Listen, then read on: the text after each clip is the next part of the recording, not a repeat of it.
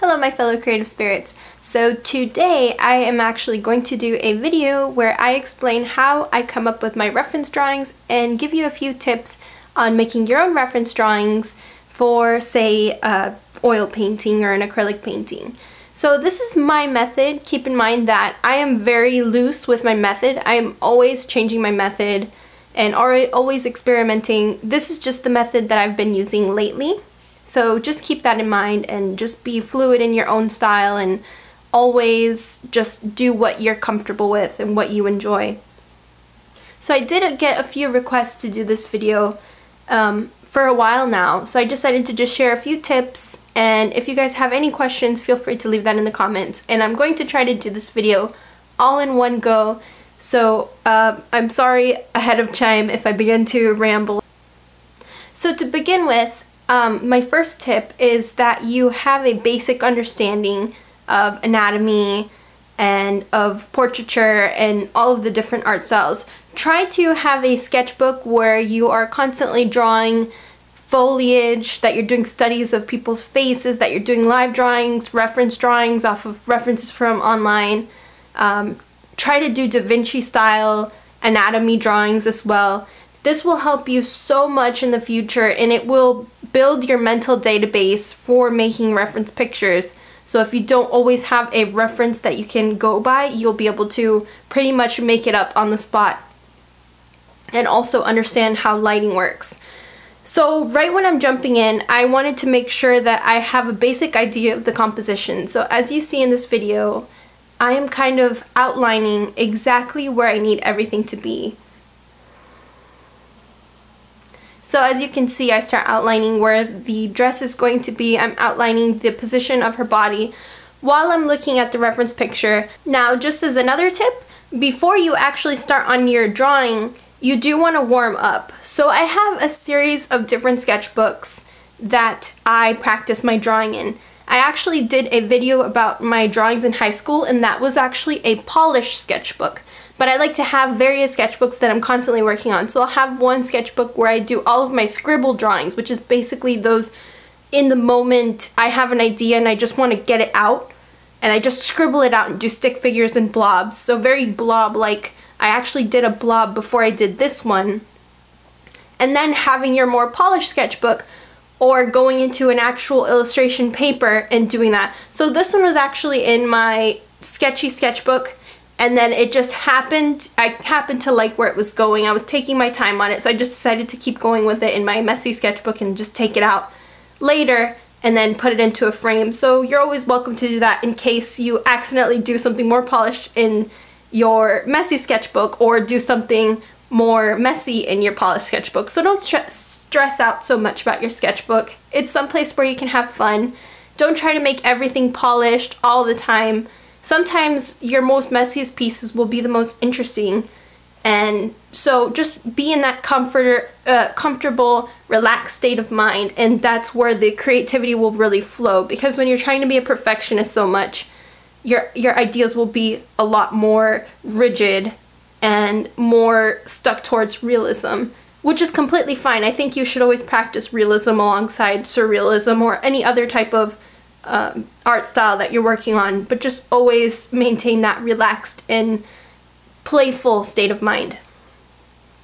So once again here, just outline your composition, make sure that everything is going to be exactly where you want it to be, and start rendering out the details. But always begin with doing the composition and the lining, and make sure that your proportions are right before you go into doing all of the little details. So here basically what I was doing is I'm just starting to render out the details of the rabbit and of her face and of her dress, and just going and moving and flowing with it, not completely rendering out one area before moving on to the next. Though sometimes I do that. It just really varies, and it's just however you feel comfortable riding the creative wave, I guess you can say. So once you have a basic idea of where you want to go with this, you do want to start looking at reference pictures to get the correct lighting. So just always being careful to maintain the right lighting. You're going to look for reference pictures that fit the style that you're working in, and just kind of getting ideas from it. but don't copy exactly off of your reference pictures because that could lead to plagiarism. So here what I did, I actually made a pin board of various different references. So I'm going to actually link the pin board that I have for this particular image onto my description. So if you want to check out the different inspirations behind this piece and how I rendered it into my own painting, feel free to do that. So basically what I did for this is I looked at different images. The rabbit and also the caterpillar that's going to be coming in later was inspired by Da Vinci's grotesque paintings. So I was looking at that to get the kind of grotesque features that I really wanted. And the body is from a stock image that I found online. So I did that. I did change the outfit that the woman has. Just basically just getting the cross-legged pose and those arms is what I used for the reference there. And as far as all of the mushrooms that will come on later on, they are also based on several different, just a huge compilation of different reference pictures of mushrooms in different positions. And as far as the foliage, this is where you want to have that mental database of different textures and also different foliages, is because now you won't have to be so dependent on a reference picture every single time that you need to get something in there. So for example, the face I did completely out of my mind. I have practiced with heads before, so I kind of know the proportions and all of that. So definitely keep a sketchbook where you're always keeping track of all of the different ways that you can make heads and the measurements and all of that, and always going back to it and rereading up on that so that you're able to do that pretty much freehand without having to look at a reference every single time.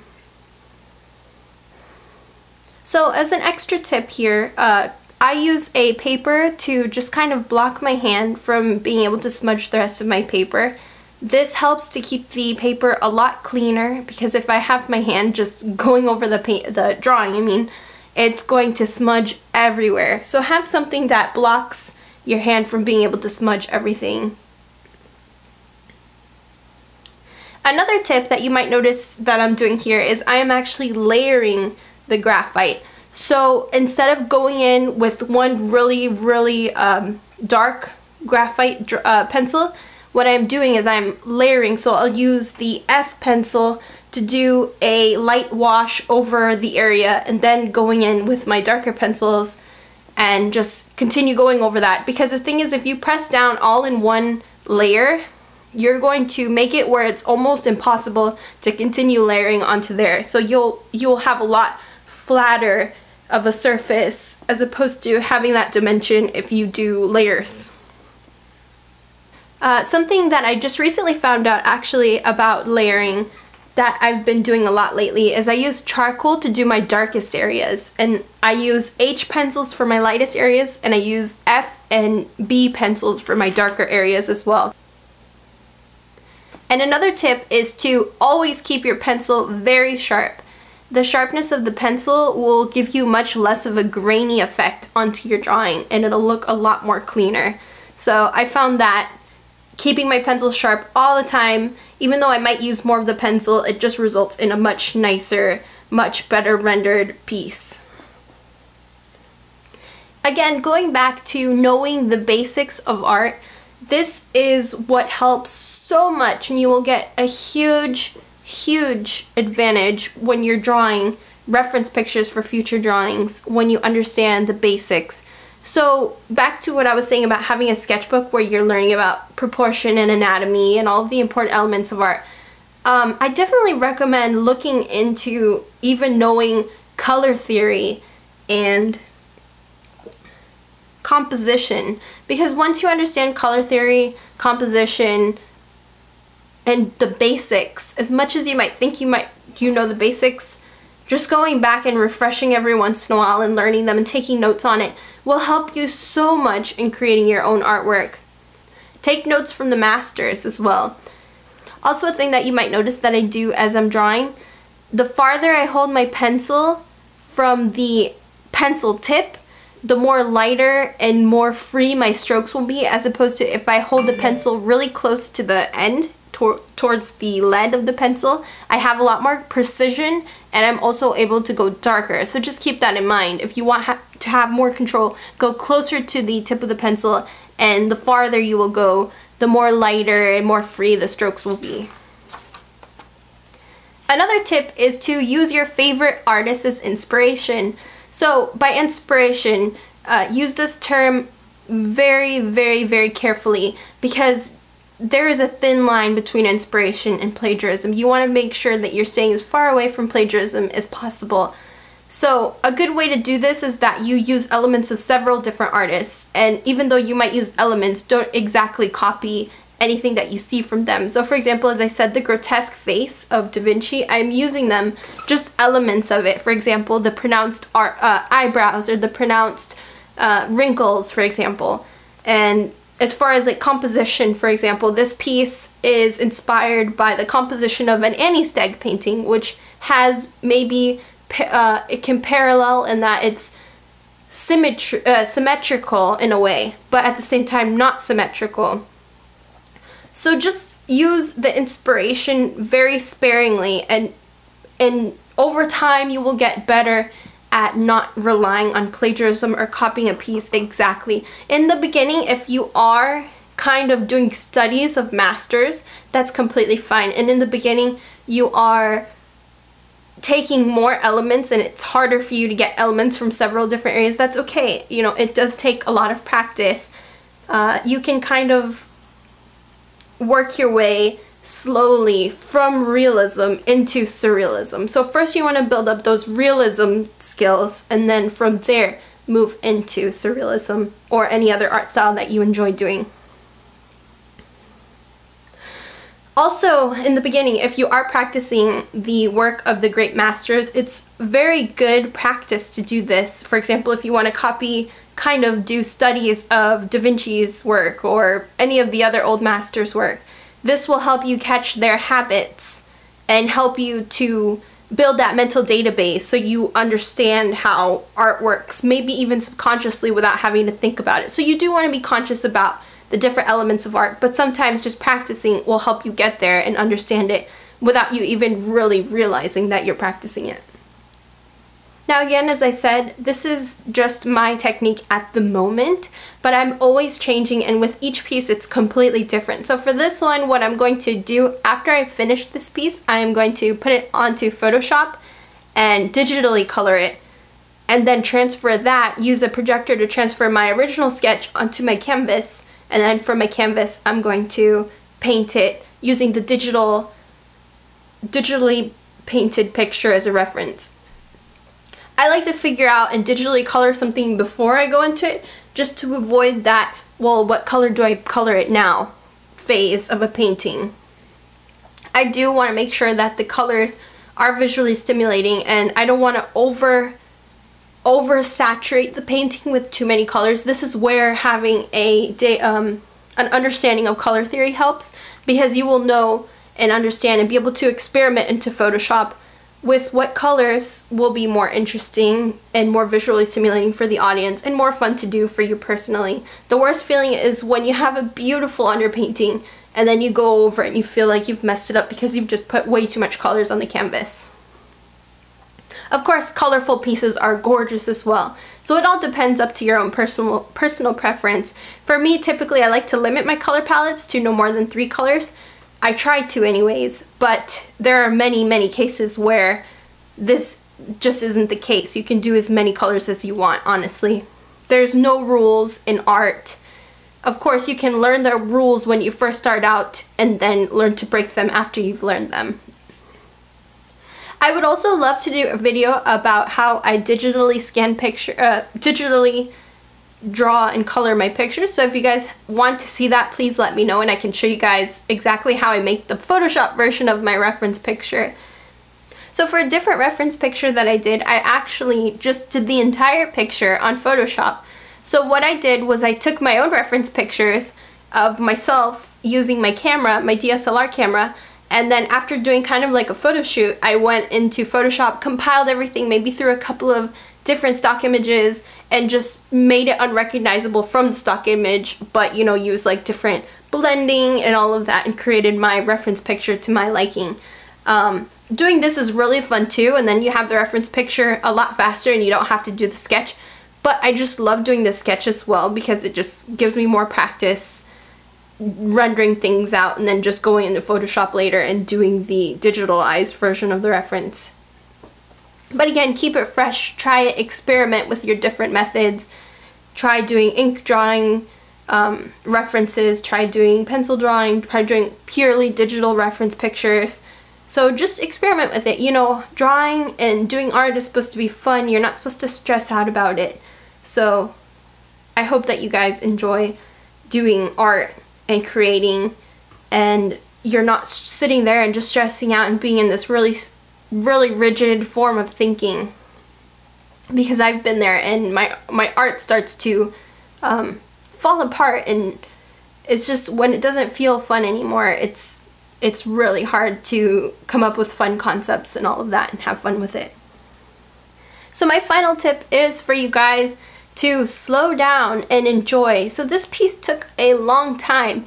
I was going to do a real-time version of the sketch, but a real-time of this sketch would have been hours upon hours upon hours long.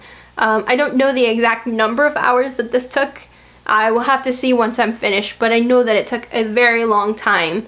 So this is actually not as fast as my usual time-lapse sketches, because this one is 20 minutes long. I will put somewhere on the screen now so you guys can compare how fast it is compared to the real time. But doing it slowly and just enjoying it and having a therapeutic outlook on drawing will help you do so much better, and you'll just, every single time that you draw, you want to get slower and slower and render things out more. I think nothing has really changed as far as speed from when I first started, other than I've been taking more time on each piece. Also, just keep your eyes on your reference as you're doing, for example, these mushrooms that I'm doing. I'm always looking at the reference to look at the lighting, to look at the details on the mushrooms. The minute that I start to invent something just out of my head, it begins to form patterns that aren't there. So things aren't as patterned as your mind says it is. So my final tip that deals specifically with imagination and creativity more so than technical skill is to get inspiration from a variety of different sources. So you want to really enrich your life with a lot of creative experiences. So going to different performances, going to plays, watching different movies, listening to different albums of music, and kind of getting inspiration from those, and even watching films will help you a lot as well to capture, say, an image or a feeling or an emotion that you really want to capture and portray in your own artwork. So doing this is what I found to help me the most with creativity. So most of my inspiration doesn't necessarily come from other artists or other artwork. It'll come from those types of different things. And also have a sketchbook with you at all times, because these inspirational moments are very rare. They're few and far between, and you really want to capture them the moment that you get them and just write them down, scribble it out, make it as rough and messy as you want to, but just so that you have that.